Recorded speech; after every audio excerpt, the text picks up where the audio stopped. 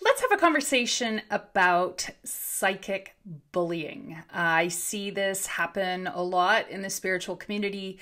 And the reason I feel the need to address it is because, first and foremost, I think some of it is coming from a place of seeking to be helpful and not having an understanding or awareness of healthy boundaries when it comes to psychic readings, psychic abilities.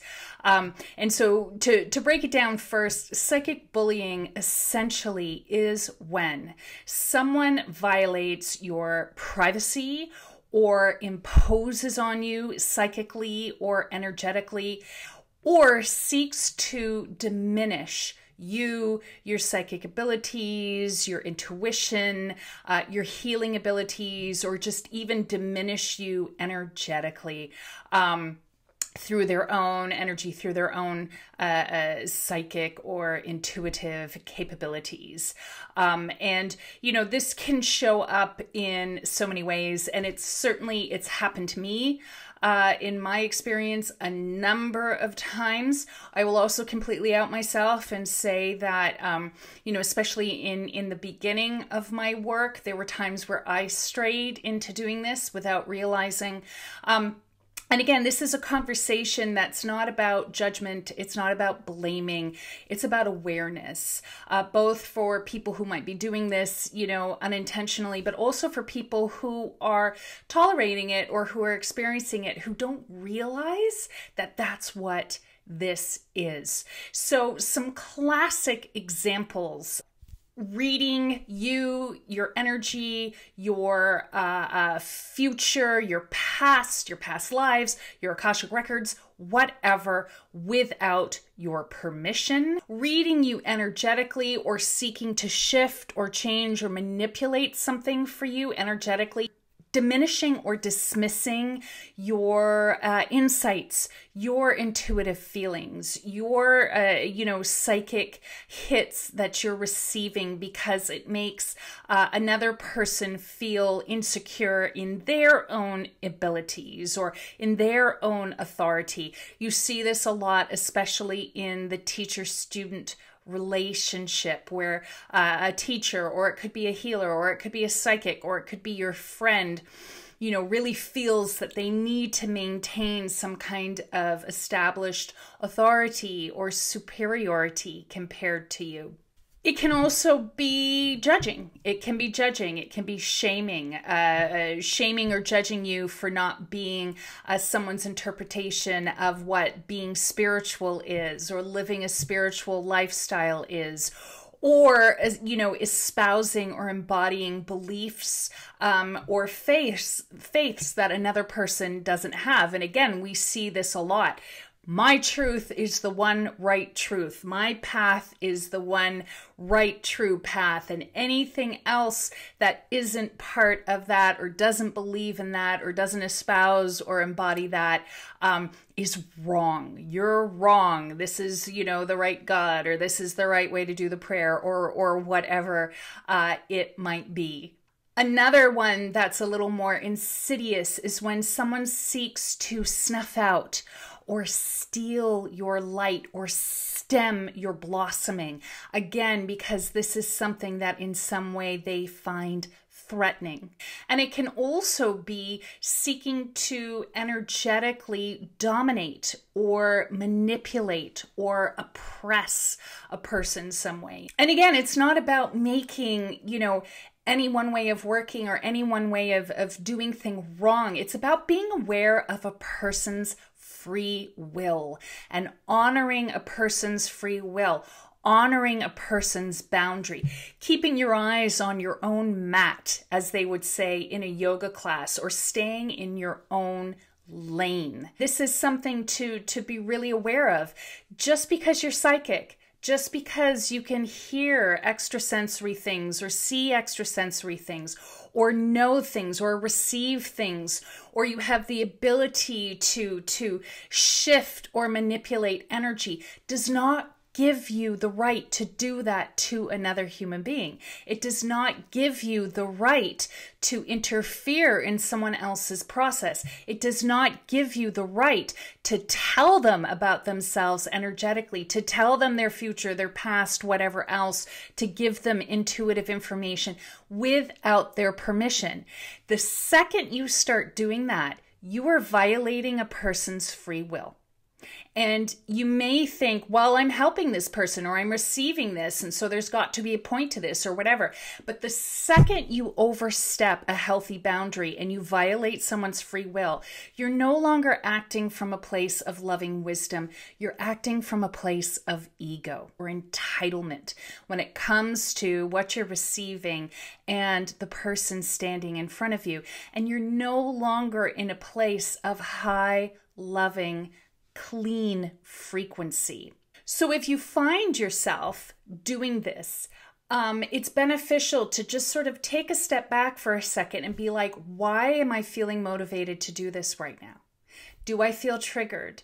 Do I feel insecure? Maybe you received information that you feel is really valuable to this person, that can be of service to this person, but ask them first. And if they say, no, you know what, I don't want to hear about it, or no, this isn't the right time, or no, that makes me feel uncomfortable. If you're willing to step back and honor that person's free will and honor that person's process, then you're staying in alignment with a really high frequency, really fast vibration place of honoring free will and giving whatever else you have to up to the universe and letting go of whatever else. So really having and starting to cultivate that awareness, I think, is so important in this community, because we see it. We see it even in terms of, comments in social media, comments on YouTube, whatever else. Oh, your chakras are out of alignment, or I'm reading into your aura right now and you really need help with this, or, whatever it might be. And again, it's like, guys, this isn't appropriate. It's not appropriate unless that person has, given permission and has requested that feedback. It's stepping beyond that healthy boundary of free will. If you experience psychic bullying, disengage immediately, step back, tell the person to stop. Let them know you have a healthy boundary and it's not appropriate, and you're asking them to please honor your free will and please honor that boundary. A strong statement in this conversation is to say to someone simply, you're not allowed. You're not allowed to read me. You're not allowed to give me intuitive or psychic information or touch any part of my aura or reach into my chakras or whatever else. You're not allowed to do that without my permission, and I'm not giving you permission. Ground and re-empower yourself. The most simple way to do that is to connect with your breathing. When we feel that we're in a moment of conflict or confrontation, or that something's being violated or something doesn't feel right, we can get anxious. There's a fear response to that that's very natural, and our breathing becomes very shallow, very quick.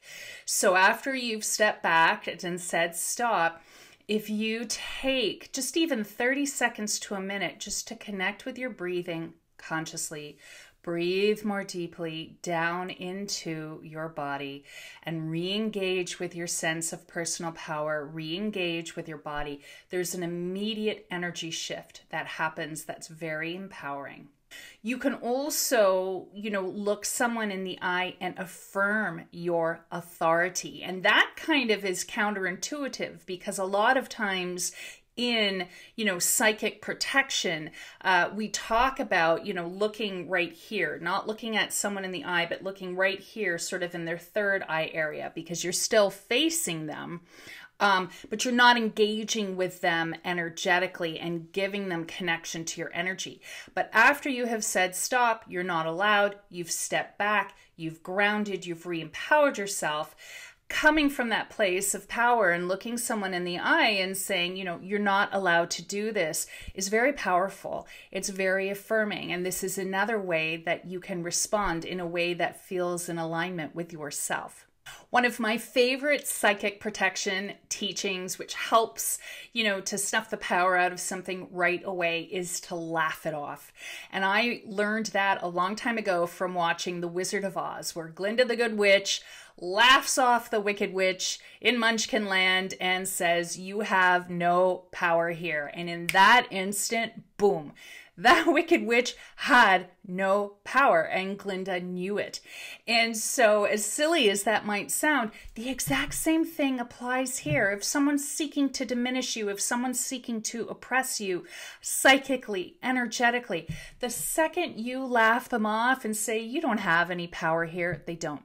That becomes a truth. There are crystals that can help you if you have experienced psychic bullying, or if you are experiencing psychic bullying, to help support you. So the crystals I recommend are Aqua Aura. Aqua Aura is really powerful because it helps to bolster the natural energy defenses of your aura. It also helps to empower your throat chakra when you're feeling afraid, when you're feeling insecure, when you're feeling diminished, to speak up for yourself. Hematite is one of my absolute favorite crystals when it comes to being empowered, affirming boundaries, and holding your ground. Because hematite is like an anchor. It drops you, boom, right into your body. It's fortifying, it's reinforcing, it's strengthening. Having that connection to that energy in yourself is really, really healthy when it comes to facing any kind of difficult situation, of which, facing psychic bullying definitely is one. Black tourmaline, one of those just all-round beneficial crystals for energy protection, for psychic protection. It's a good thing to wear if you feel that you might be encountering some of that. And then also red jasper, because red jasper is the stone of the brave. It's a crystal of courage, of steadfastness, of conviction, of grounding. And it's slow and it's steady in terms of its vibration and its frequency. So it helps you all round feel really empowered. And if you're looking for more tips, more techniques on psychic protection, on affirming, healthy boundaries, especially if you're an empath, you guys can definitely go to my Crystalline Academy. You can check out my course on Psychic Shield, which teaches you how to shield yourself energetically and also how to shield a space. And you can also check out my Crystal Empowerment for Empaths, which takes work like this a step further, because it teaches you how to take crystal energy, how to infuse it into your aura, and how to work with it within yourself to empower yourself so that eventually you don't even need the crystals. If you'd like to read the text from this video, read the points, read the tips, bookmark them on your computer or your phone, you can go to my blog. I wrote an article on psychic bullying as well, and I've included the link in the description if that can be of service to you. So please take it to heart. And if you do feel, oh gosh, I have done some of this, don't judge yourself. It's okay. We're all here on our path to learn, to grow, to explore, and awareness and consciousness is always at least 50% of the lesson, 50% of the game and of the process. So thank you for taking the time to watch this. I do hope it's of service to you guys, and I look forward to sharing more with you soon. So please do subscribe for more videos.